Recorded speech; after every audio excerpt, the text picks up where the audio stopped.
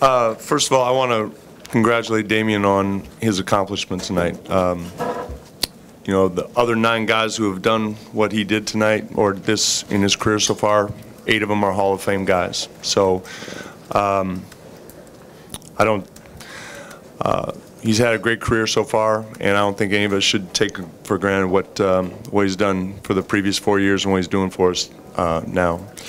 As for the game, I really liked the way we competed. You know, we got down a few times, we battled back. You know, it was disappointing to come on penalty, but you know, get an open 3 at the end to win the game.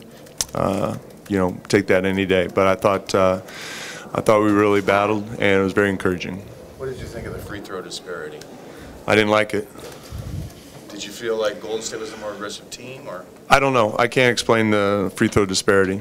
I mean, I don't know what it ended up, but it was 29-9 at one point, I know. So obviously we didn't go to the free throw line very much. Did you notice that they denied Damian CJ on that last possession there, or did you see how that unfolded? You know, we didn't necessarily execute